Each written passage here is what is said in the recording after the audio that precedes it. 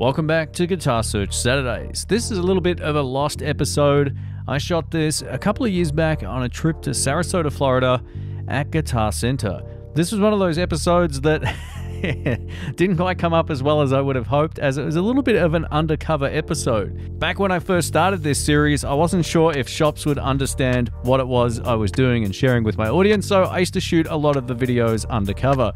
It's only in the last 25 or so that I've started doing them with full knowledge of the shop. This wasn't one of those episodes, so what you're about to see is the best footage from this little walkthrough. I've taken out a lot of the stuff that will make you seasick, so hopefully this is still enjoyable. While I was in Sarasota a few years back, I came across this Guitar Center by accident. It's a really great store. I know Guitar Center's like the big chain brand, but there's something really cool about being a foreigner and checking out such a large guitar shop with lots of great secondhand gear. That's one of the things that I really love.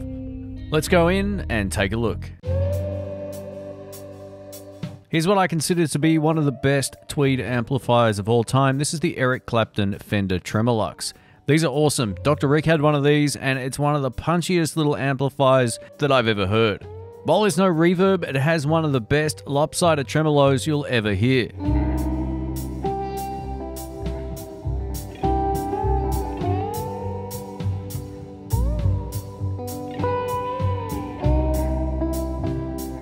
Here we have the Fender DE-VILLE 2x12.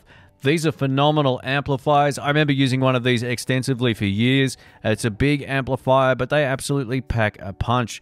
They're super smooth, they got all the great tones, and it's a beautiful pedal platform.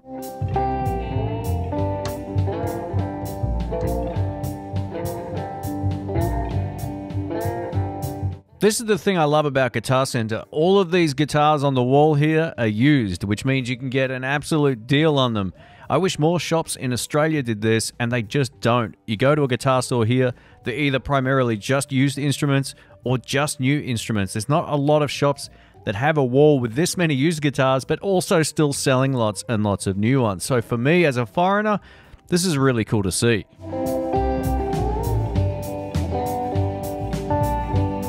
One of the guitars that doesn't get enough recognition is the Peavey Predator range. So back in the 80s, the Peavey Predator range were made in the United States, and then they went offshore, and then I think between around 1990 and 2000, they were also made in the US. So you can get yourself a really great deal just by looking at the used market. If you want a USA-made guitar that's a little bit different, but still has that Strat or Telecaster styling about it, check out the Peavey Predators on the used market. Given that this one's only $80, I'm pretty sure it's not made in the US.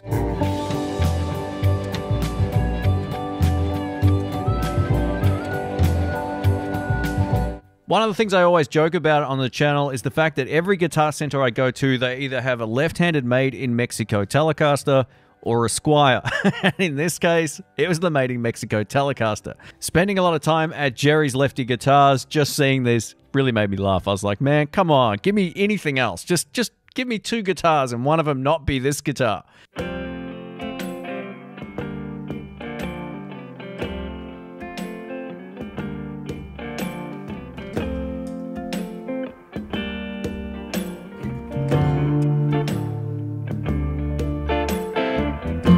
One of the things I always find interesting about guitar centers is they have their guitars so high up. Like, how are you supposed to tell exactly what they are and how much they are when they're about 12 feet above your head?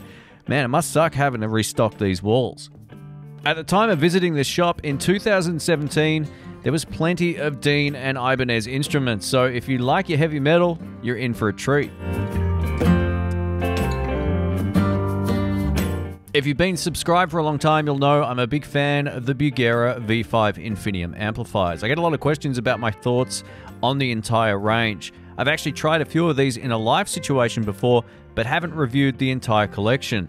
While I think these are really great sounding amplifiers and quite good value, I wish BUGERA just went ahead and installed quality tubes, even if it cost a little bit more. Every one of these amplifiers I've tried at a shop or owned or played, they all need to be revalved because of those rattly, cheap junk tubes that they put in the back. Once you do replace the valves and they don't rattle anymore, you get yourself a really great sounding amplifier.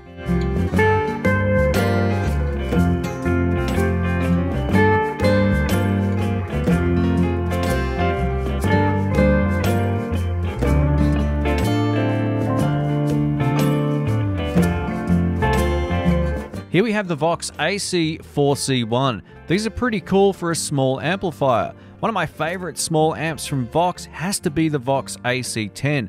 A lot of people will either love it or they won't, but I think value for money and just in terms of punch and tone, the AC10s, they sound fantastic, and having that 10-inch speaker just makes them that little bit lighter as well. And that's the AC10 sitting on its left, so as you can see, it's a fair bit bigger. There were plenty of great amplifiers at this shop, but nothing that we haven't seen before, so I thought we'd go check out the acoustic section. Strangely enough, while I get an opportunity to travel every few years, one of the things I never think about getting is a traveler guitar. I always felt like there'd be some sort of playing compromise when it came to a travel instrument, but these days that's not the case. This is the Traveler Escape Mark III acoustic electric guitar, which means you can play it acoustically or you can also plug it into a PA system, and it has a full 25.5-inch scale, which means it's going to feel great to play. If you want to check out a video of my travel electric guitar, I'll leave a link up in the cards and you can check that out.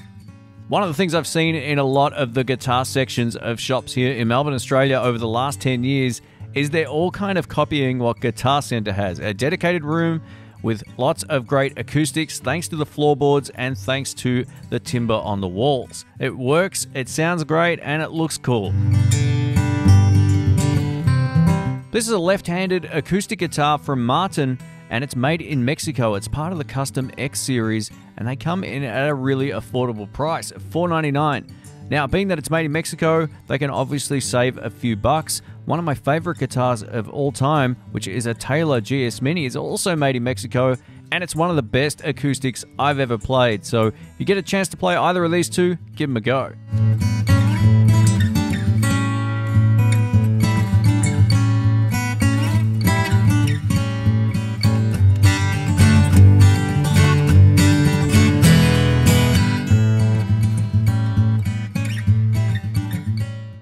It was right about that point where one of the staff members recognized me and asked for a selfie for Instagram, so I obliged and then I shut the camera off. I got chatting for a while and there wasn't really any other footage to add to this particular Guitar Search Saturday, so I ended up just stopping it and moving on. And that wraps up another Guitar Search Saturdays. Thanks for watching. My name's Shane. If this is the first episode you've seen of this, I'll leave a playlist in the cards and you can check out more episodes. The video quality has changed drastically over the last 3 years, so I encourage you to go check it out. It's a whole lot of fun checking out guitar shops from all around the world. Now that things are starting to open up here again in Melbourne, Australia, I'm going to start adding some more Guitar Search Saturdays to the rotation, probably next month by the looks of things, but we'll see how we go.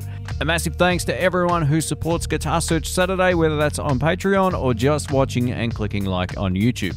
Thanks again, and I'll catch you soon. See ya.